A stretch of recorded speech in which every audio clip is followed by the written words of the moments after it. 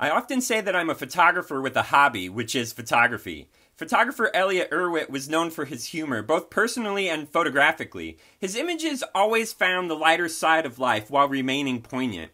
He was best known for his portraits of dogs. If you've seen a humorous black and white photo of a dog, Erwitt is likely the one behind the lens. When he was asked, why dogs, he said, "These are easy subjects and I love them. To attract their attention, I bark. In fact, dogs are people with more hair, and they are more direct." Even in photographing some of the most famous names of the mid-20th century, Erwitt never took himself too seriously.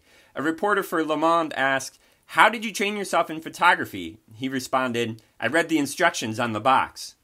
Elliott Erwitt was drafted into the Army in 1951, where he worked as a photographer's assistant. He received basic training in New Jersey. He said that half of his base was sent to Korea, where many died, but he was sent to Europe, where he had fun, his words. There he met some famous photographers like Robert Capa and ended up joining Magnum Photos, the collective started by Capa and his peers. Erwitt earned a very good living from his commercial photography, and sometimes it crossed over with his art. This image was taken for the French Office of Tourism, an advertising client, but now hangs in museums. He said, quote, "If photographers are excessively serious, it is because photography is too easy an exercise. It's a way of giving it a little gravitas. Photography is not like aeronautics. Images can be made effortlessly and without training.